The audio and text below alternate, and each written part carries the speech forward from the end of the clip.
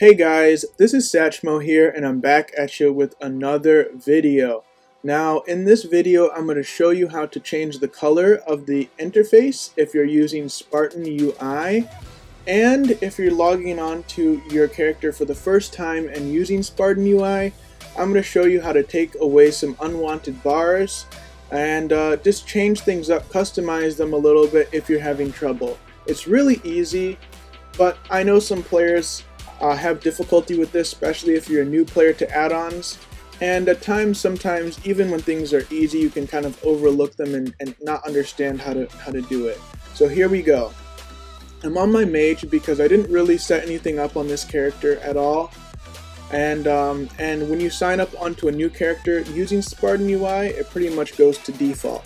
So the first thing I want to do is I want my SCADA meters to be flush with the bars on the right hand side. And I want to take out this box, bar box, I believe it's bar number 6. So what I'm going to do is I'm going to open up SCADA. So I'm going to press escape, go to interface, go down to Spartan UI, click launch options. You'll start off on the general tab. I'm using classic right now. You can use whatever one you like. I may switch it around. I may actually use transparent or something like that for the mage, but for right now I like classic. So anyways, you're going to go down to artwork. You're going to go down to bar number 6. You're going to go to action bar settings. And then you're going to go to bar number 6 if you want to remove that bar. The reason I'm doing that is because I don't have too much abilities yet, and even still I like to put my damage meters right there. So what I'm going to do is I'm going to enable it, and it disappears. So now I can drag over my damage meters and make it flush with the bars and the whole UI in general. I think it looks a lot better this way, and that's what I want to do. So you can do this with any of the bars that in SCADA or in this interface. You can take them on and off. For example, I'll take number 1 off. And you see, I'm going to take off pretty much all of them because I don't want the black background, because if your scale of your bars are bigger or larger in bartender or whatever, it can kind of just be offset. Sometimes it doesn't match up with the background because these are really just bar backgrounds. They're not really, they don't have anything to do with your bars for the most part. So watch, I'm going to take the number 2 off and watch the one right under my nameplate right here. It's right here. Watch what happens. So it's just taking the black background off, and I don't like the black background with this UI, or within most of any of my UIs. I just take the background off. So I took that off, and I want to take off all of these. So I'm going to take them off one by one.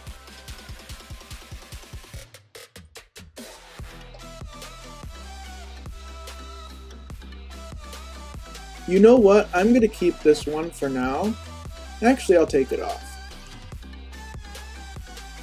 So now I've taken off all the black background for my bars. And so I have this little kind of pop-up tab right here. And I don't like that. I don't need it, so I'm going to take it off. I like the one over here that has the character profile stuff and the bags. I'm going to keep that. But I don't want this one over here. It just doesn't look good. I don't need it. I'm never going to put anything there. So this is the pop-up bars, right? So this is the right pop-up bar, and this is the left pop-up bar. I'm going to take the left one off. And there we go. Now, since I'm leveling, I want my leveling bars, and I'm just going to keep the reputation bar just because it doesn't bother me.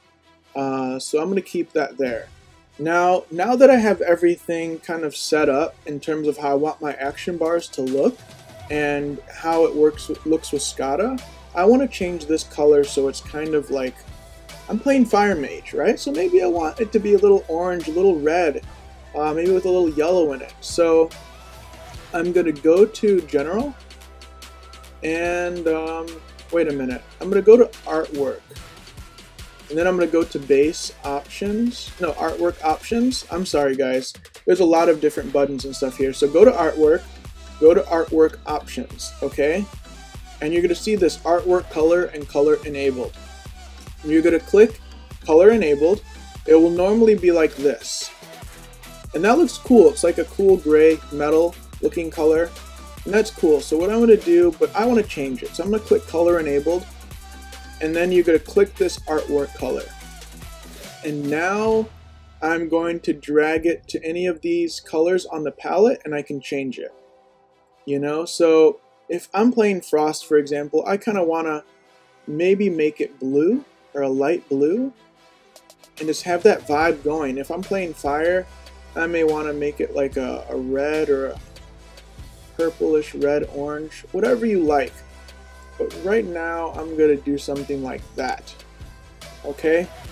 And then you're going to click OK. And now I have those back bars removed.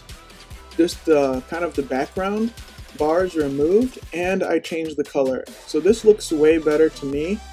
And I just showed you how to do it if that's something you want to do on your own. So I hope you like this video.